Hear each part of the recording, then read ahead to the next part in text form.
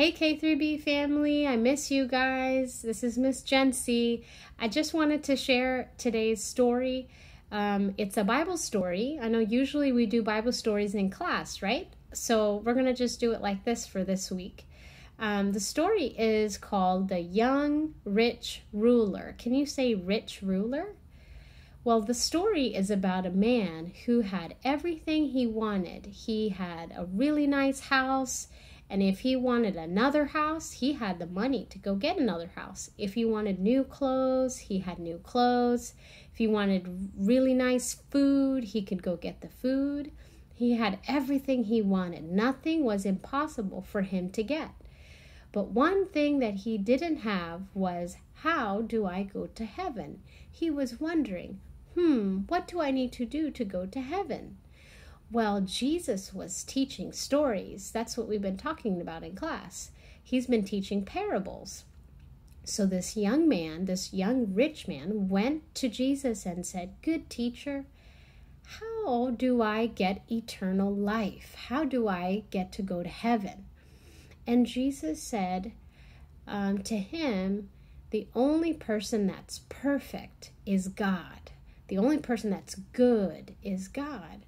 And so the only way for you to come to heaven is through Jesus. It's through God. You have to believe in him.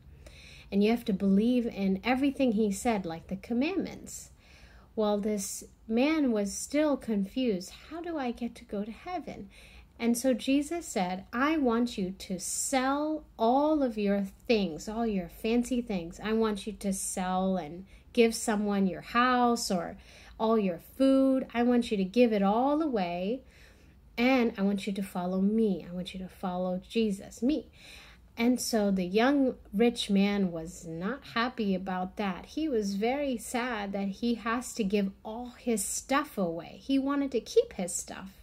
And he realized, I care more about my stuff than about following Jesus. I should just listen to what he's saying, to follow Jesus and not make everything else important. And so he was really sad that he had to give it all away. But he realized he was thinking those things were more important than Jesus. The most important thing is Jesus. And so Jesus looked at his disciples. Remember, we've been talking about disciples. Jesus has 12 disciples. People that followed Jesus. Well, Jesus looked at his disciples and said, it's very hard for a rich man to go to heaven.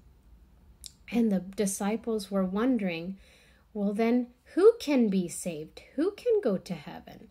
And Jesus said something very powerful. It's something you should remember. He said, with man, this is impossible. But with God, all things are possible. And I want you to remember that when we finish today's story, is that no matter what you're doing with other people, it might be hard, but if you believe in God and if you make him first in your life, it is possible. You can do it. It's possible with God. So that's today's story, and that's today's lesson, is about the young rich ruler and how he learned with man, it's impossible, but with God, it is definitely possible. All right, I'll see you guys next time. Bye.